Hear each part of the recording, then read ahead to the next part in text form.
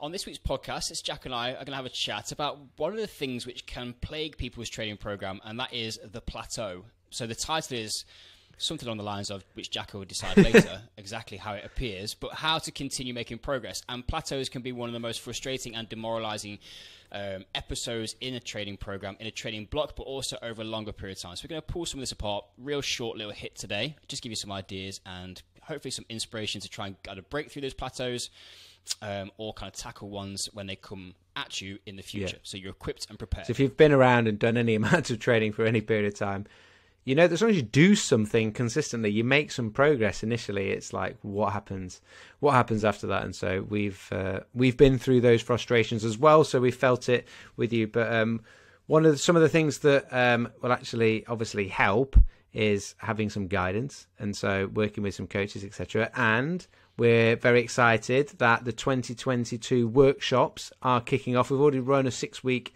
bodyweight basics that's been online, but we've got our face-to-face workshops coming back this coming weekend. As you listen to this, as long as the date of this is going out correctly, it should be the 16th of February. On Saturday, the 19th, we are in Staffordshire. There is probably a couple of places still left, hopefully. And then we are in London on the 6th of March. We've got a brand new workshop experience. It's a full day. It's discounted to 125 quid. If you're a member, there's some discount codes for you to get it for just 99 quid, or if you're VIP for 75 quid. So do check those out. The links will be in the show notes or go to the website scorecalisthenics.com and just click on the workshops and retreats tab. Great point, Jacko, about getting some help to get through plateaus. Sometimes what you need is just a couple of different exercise progressions, the right coaching cues, and that can be enough if you're working on a specific skill. But let's not go too far down that line of inquiry. Let's get into the podcast. So sit back and enjoy a little bit of information about how to break through plateaus. Roll that jingle.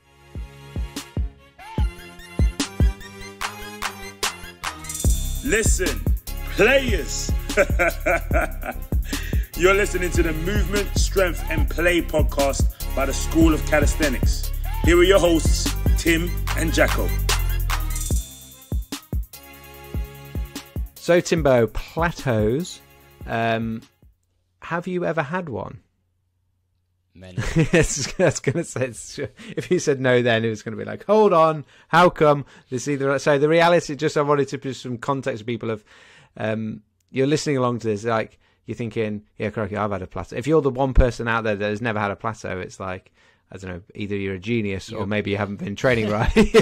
Yeah, you're a better strength and conditioning coach than me. But essentially, we've all had plateaus, and actually continuing to make progress can be frustrating, can be challenging. And, you know, in terms of that frustration, the challenge, like how that affects our motivation, it then can actually create a vicious cycle, like a downward spiral of like, we get frustrated, we've stopped making progress, so actually we stop doing stuff, and then, you know, if you stop doing it, you're definitely not going to progress. So understanding the psychology of it, I think, is an interesting and important point, and knowing and feeling like you've got some advice and you've got some tools in your toolbox to try and utilize to notice when is a plateau upon me, and how can I get through it. So what have been some of your top tips, Timbo?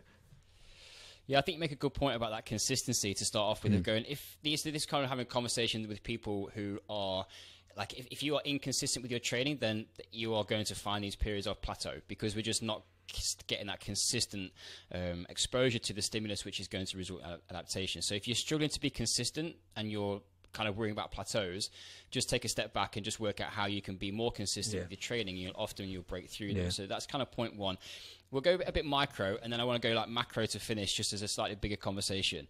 But I think the one thing we're just going to throw out a couple of suggestions that I see massively and is underutilized, and I'm going to put it first, and it's probably the one that people don't want to hear, rather than going, oh, it's this drill, this progression, this sort of reps and sets and whatever, and tempo.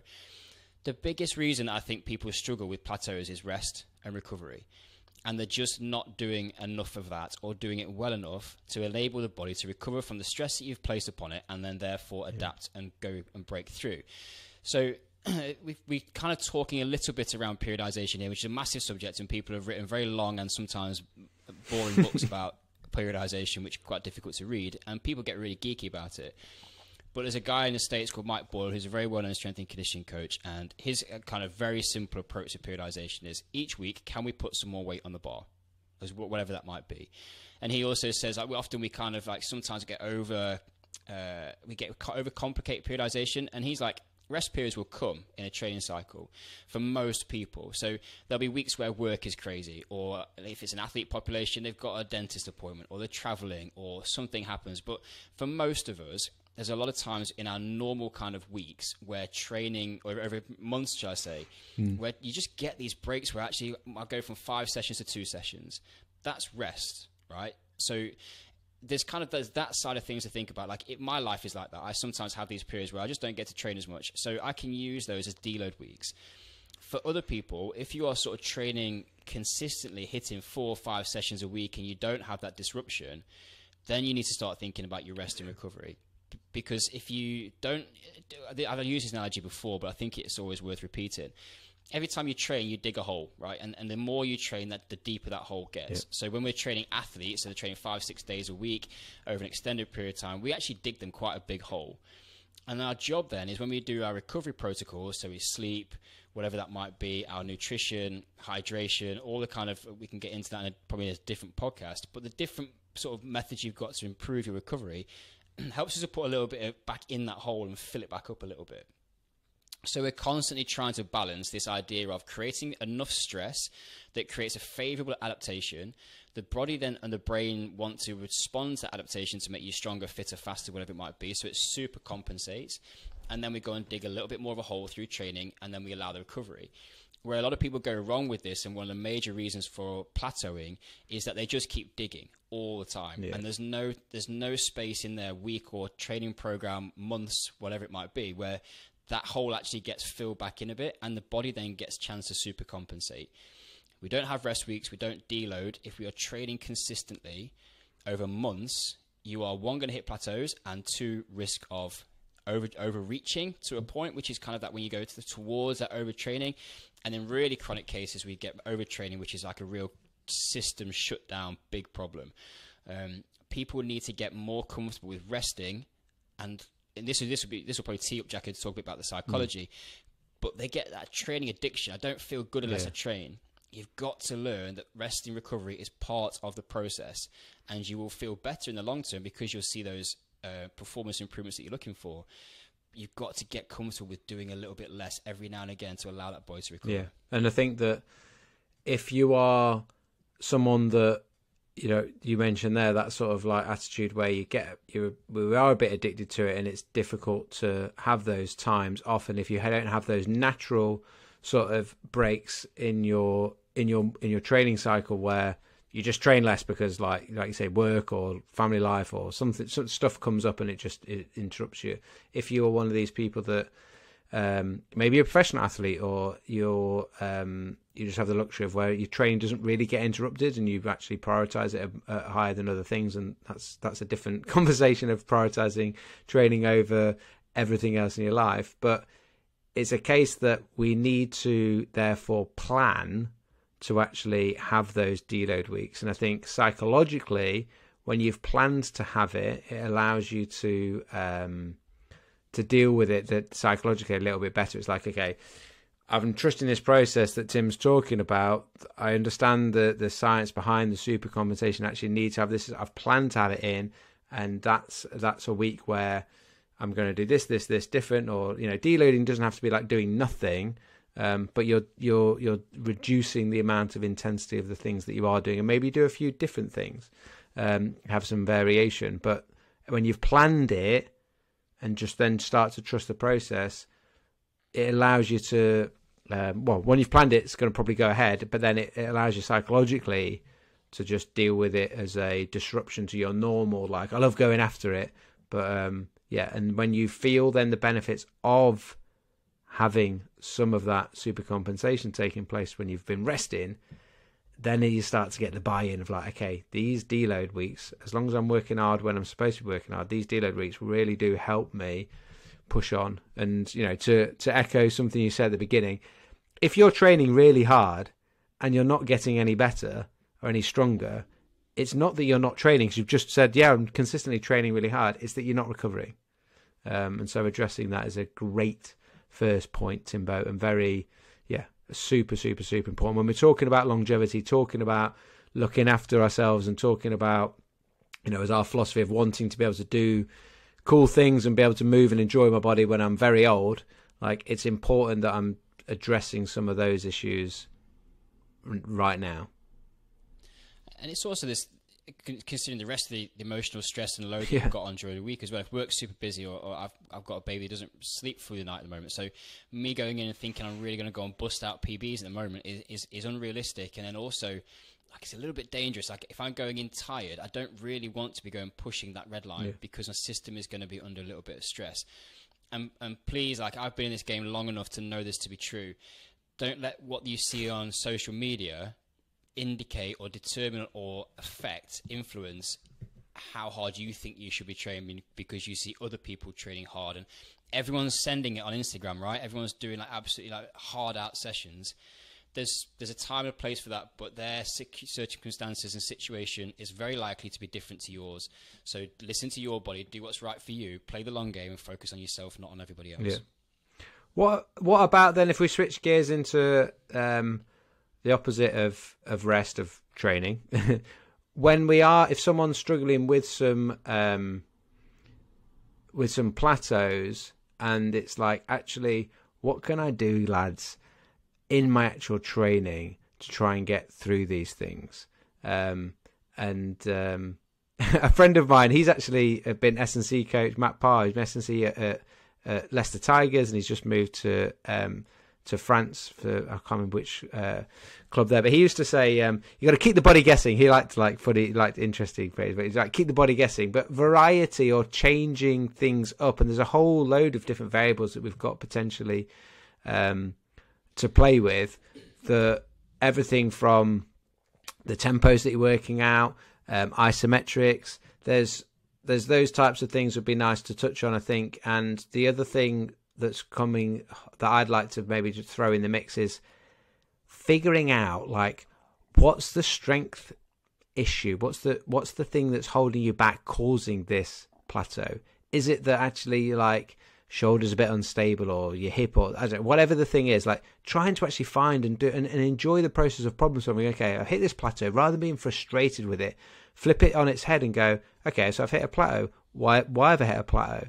And trying to understand that, and then you can start to potentially use some of these, changing up these variables to go after that point in your training, in your strength, whatever it is, to actually address it. I'm just thinking of saying someone like, I realised that actually I'm really weak in like this certain position. I might use an isometric at the like midpoint in my pull-up, for example, to help me through that section or whatever it may be. But there might be an opportunity to use a different variable within my training, rather than having to like carte blanche change everything. And if I've thought about and tried to do a little bit of investigative work of what the issue is causing it is, I think then we can be a little bit more efficient with what we do. Yeah, I think it's a good point, and I think just before I sort of respond to that bit, let's deal with the skill component side of things, because one of the oftentimes people will talk about a plateau or struggling to make progress in something like a handstand training. I won't dive into too much about that because we can do another podcast. I think we've covered it in the past, but there is going to be a period of where you're learning a complex skill where you just got to keep going. Mm-hmm. Like, it will feel like a plateau, but in your early days of handstand training, this kind of cognitive phase, you can make quite fast progress, and then you hit this kind of associative phase, and it's like it just takes a long time, and you just got to keep going. Yeah. So if you're following a structured training program and you've got the right sort of methods and progressions and drills, you will get there, but you got to dig in and go through this period where it feels like not a lot's happening. I'm watching my daughter learn to walk at the moment, and she's in that phase right now. She kind of could do it but she sits like she bottles it and on the backside. But yeah, just keep going. If it's a skill side of things and you've got the right drills and progressions, just keep going. Loads of times people come to workshops and they're like, what am I not doing? I'm like, there's nothing you're not doing. You just need to do more of it, because your brain has got to learn this new movement pattern. Now, the other side of that is often then, as to your point, Jacko, of going, what are you not doing? So maybe you've exhausted the level of neuromuscular control. Or let's say, if you neurally have eked out everything you can do from muscle. We had this conversation with Ross Edgley a while back. Then one way to go, and that's kind of like you're getting your muscle up, but you want to go and you got one muscle up, but you can't get any more out of it. And you've really kind of exhausted that from a neural perspective. So you've done quite a lot of maximal strength training, power training, which you'll end up doing like with our programs to get that first muscle up. To go and do more muscle ups, it might be that you need bigger muscles so that you've got more fibers to therefore contribute towards creating more force. There's a reason why strong people are quite big most of the time. Yeah. So because bigger muscles can produce more force, quite simply. So it might be that you switch tact and go, I'm going to go and do 6, 10, 12 weeks, 3, 6 months of hypertrophy training, like strength mass development, because I'm going to create bigger muscles which can produce more force, and then I will come back and I'll make that muscle faster and more explosive so I can go and do 5 consecutive muscle ups on the bounce or whatever it might be. The other one would be like pull-ups, and people will often kind of go, I see people going and hitting 4 or 5 pull-ups and they're like, I can't get any more. Now we could apply that same strategy, but equally it could also be that you are losing stability around the shoulder, and therefore your body can't actually stabilize a joint, and the brain won't let you produce high levels of force around an unstable joint. It'll just shut it down because it's trying to protect the system. So in that situation, often what we'll find is people have kind of got some pull-ups, but what they really need is a block of scapular shoulder stability type work, which is going to create stronger foundations. Yep. So essentially, they can hang from the bar for longer in a stable position, and then you'll be able to get to do more pull-ups. So identifying what your weak link is, and there's a really easy takeaway from this. The thing that you don't like doing is probably the thing that you need to do more of. That's a lesson for life, Timbo. That's just not training. Yeah, it's easy though, isn't it? Like, go in and go, I'm really good at handstand push-ups, I'm going to go and do that. Like, but what am I, like, if I want to do a given movement, like, I probably need to go and do something that I'm not very good at and I don't like doing. Yeah. But that's often where the biggest plateau buster is, recovery, and then do the stuff you're not very good at. That will probably get you where you need to be. No, I love that.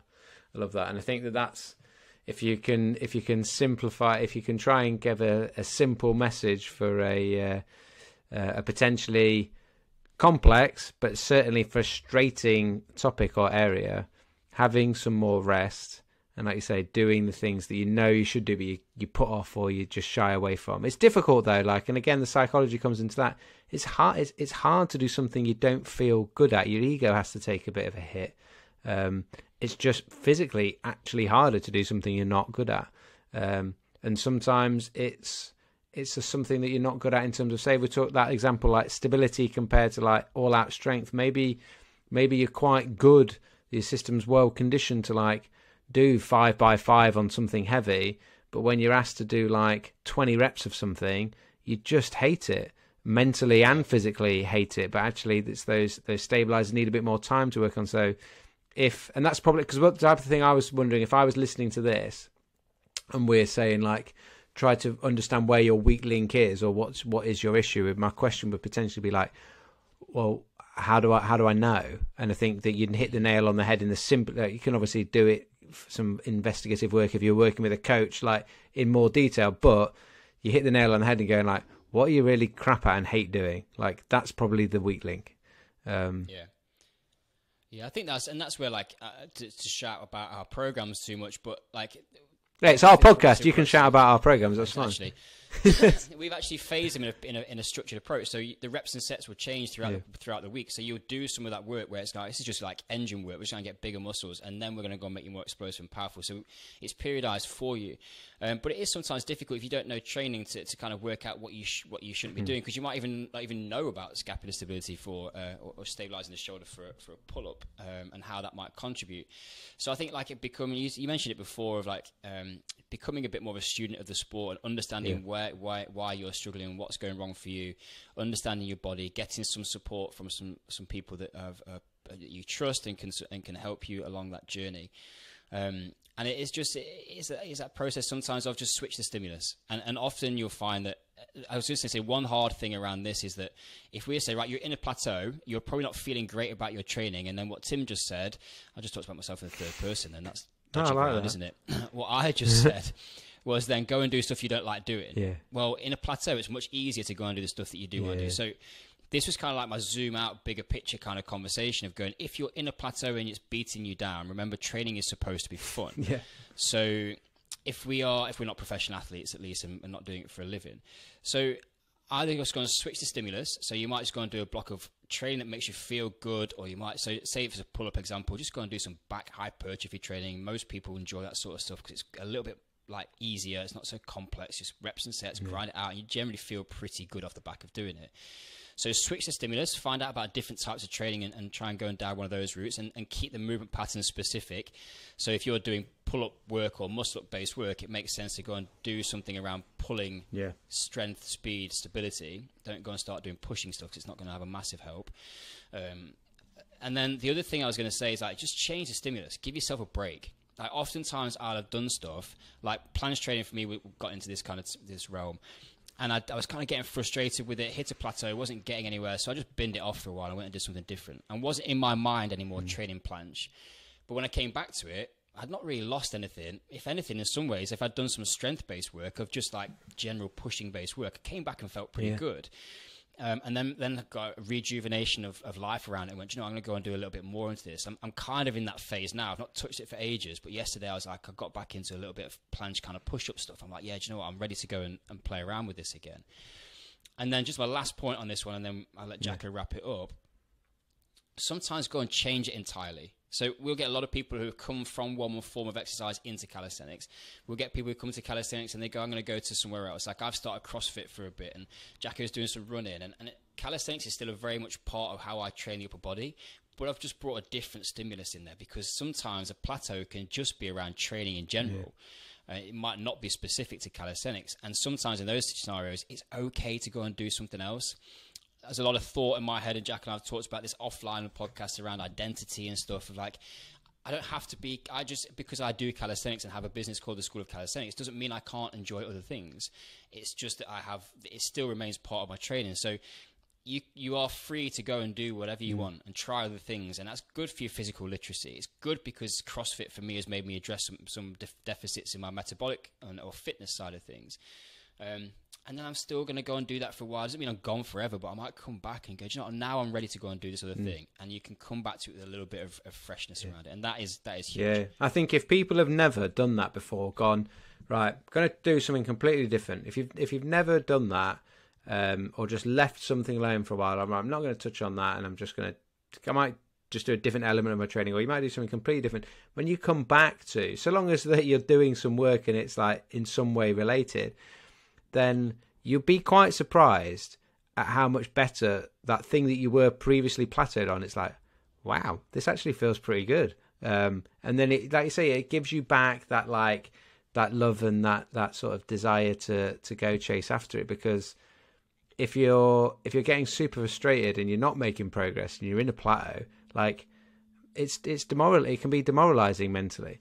So yeah, there's if that's something you've not tried, and there'll be something, because if you're into your training, there'll be something that you've never done before, and you're like, oh, I ain't got time to go and do karate as well. I don't know, whatever it is. Do you know what I mean? Like say something, and it's like, well, just do that for a few weeks and just like enjoy doing something completely different. And then come back and just see how that improvement in just your overall physical literacy and when you start to move in different ways because you're training differently, you'll learn again more stuff about your body. You know, you say there, like doing some more metabolic work, you find out like where you're actually at on that, and you go, okay, maybe it's good, maybe it's not, maybe it's something I want to work on. But until we go and dab our toe in these different areas, we're not actually going to know. And you know, bring it right back round to where we started. Like, it can be a great way to get yourself through a plateau, because some of it could be just the whole thing's just got a bit stagnant. Yeah, I've got one more. Go on then. Sorry, I had to cough then. If you listen to this and go, I've listened to you boys, and you've not addressed my problem yet, I'm doing all those things. If you're going into sessions every week and you're doing the same number of reps and sets every week, every session, then there's no reason why. That's why you're not progressing. Yeah. So if you don't know what you did the week before, that's also a good reason. So if you've got to continue to try to do some more load, so that we have to scale with this progressive overload, either through volume, intensity, whatever the variable adjustment might be, we need to be doing more effectively of whatever it is each week to try and get that progressive overload. So what that means is it might be, rather than doing 3 sets of 10 every week and doing that for 4 weeks, I'm manipulating those rest periods. So say I'm doing a weight or I'm doing pull-ups and I can do a certain amount, I might just keep a note of that one. And that's where this within calisthenics is important for a training diary, because in the gym environment, you might go, I did 22 kilo dumbbells last week, I'll try 24 kilos this week, or whatever it might be. If you can do 5 pull-ups, and you can't do 6 or 7, or you're aiming for 8, it can be quite difficult to kind of work out how you're going to make that a bit easier. So a real easy way to get overload in that environment is or that context is keep a training diary, and if you do 4 reps one week, that's cool. The next week, try and do 5. That's dead simple.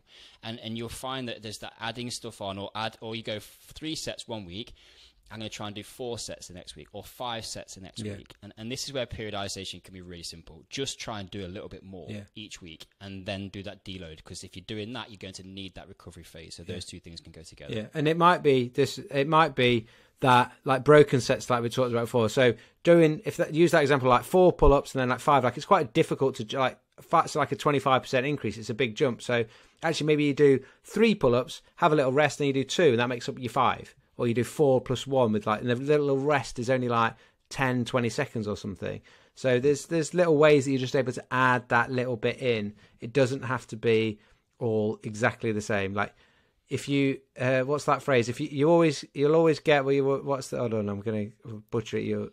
If you always do what you always did, you'll always get what you always got. So if you always go in and do 3 sets of 10, you're just going to get good at doing 3 sets of 10. You're not going to get any better at doing anything else. So you do have to provide something different. And it can be as simple as have a little break, do another rep. Oh, I didn't do that last week. Well, that's a progressive overload from the week before. Yeah.